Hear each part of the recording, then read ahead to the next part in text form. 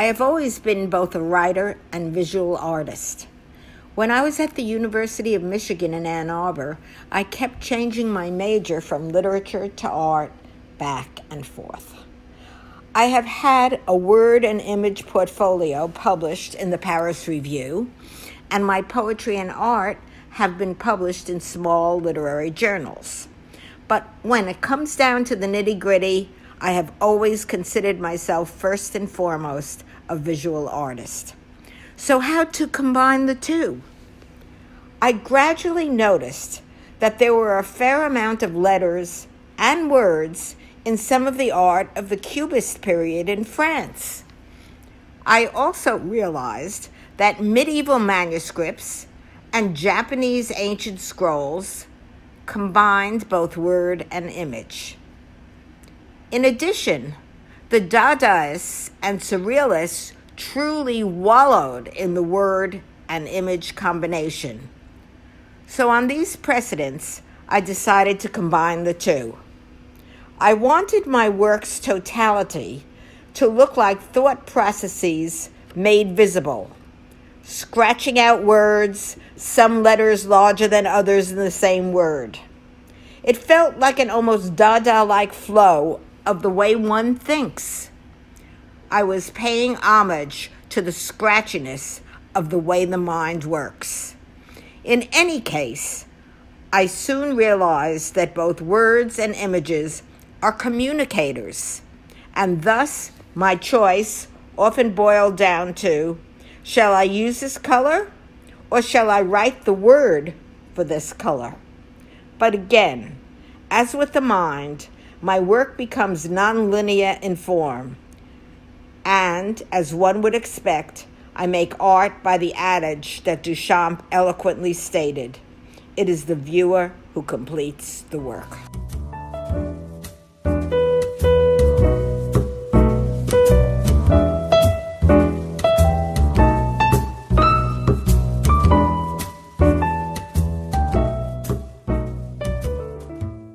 Although paintings dominate the work that I do, my unique bookworks are an important contributor to the totality of my art making.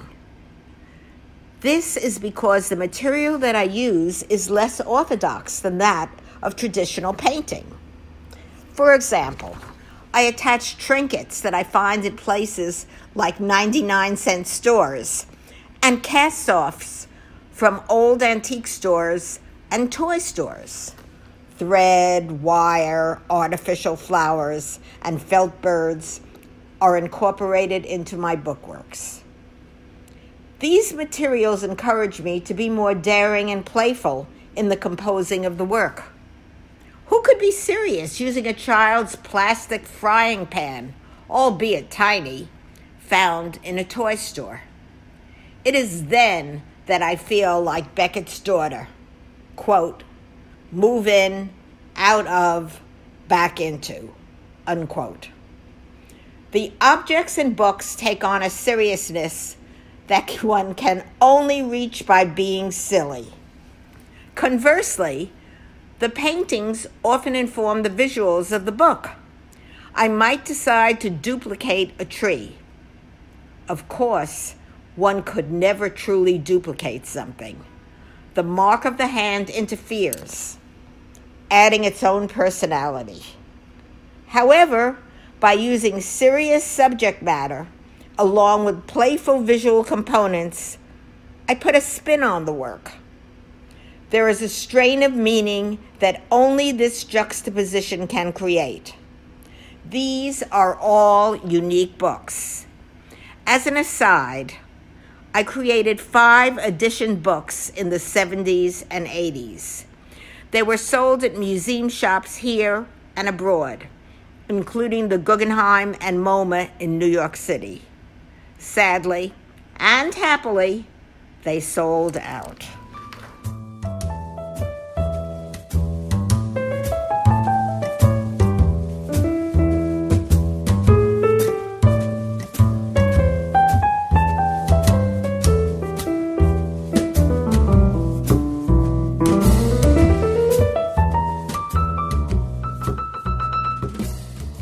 Although my colors are often scratchy and my images seem random, I do not align myself conceptually with being a New York City, or any other city for that matter, artist. If anything, I think of myself as being a psychologically based chronicler of mindful tales. As an aside, I have an apartment in Paris, and before the COVID epidemic, traveled to Paris for a few weeks at a time, 3 to 4 times a year. However, I do not rule out the influence of urban cities' visual aspect. I am fascinated with the passage of time and how the layering of past events inform the present, both psychologically and physically.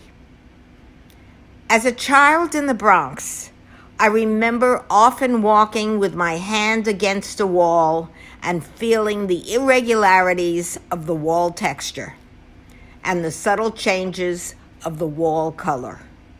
I did not know then that this act would be a metaphor for my future art career.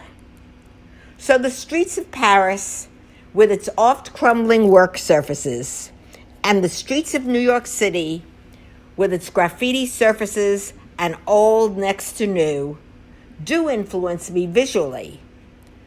But I also love natural landscapes of trees in bloom amidst rolling hills. There, too, exists a subtle variation of color, often from leaf to leaf, tree to tree. However, conceptually, the way the mind and our emotions work is the nexus of my art explorations. The hopscotch randomness of images kaleidoscoping in the viewfinder of my brain, the seeming lack of coherence in our dreams and our thoughts, is fodder for my art.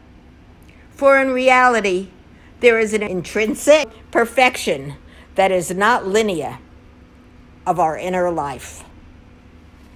As a child, I was not encouraged to acknowledge negative thoughts, and so my individual feelings were a little lopsided.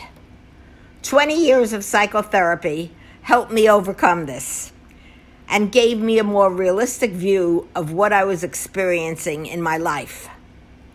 I do think that most of us require, quote, a rest on the couch, unquote, from time to time.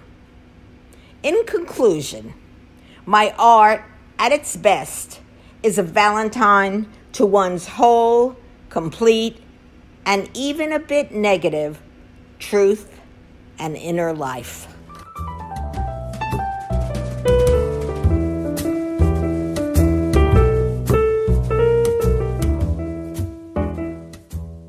My wish is that the viewer engages with my work. I want the viewer to, in a sense, complete it with his or her own thoughts. This, as I previously mentioned, is how Duchamp defines the art experience. Quote, the viewer completes the work, unquote. There is no one right way to view my art. Each person has his or her own psychology and personal history that he or she brings to the work. One can get involved with the texture, painting surface, or color variation, or with the words by themselves. One can combine the two, the word and image, to find his or her own connections. But what I most want is for the viewer to appreciate the poetry of life and the glorious imperfection that in reality is perfect.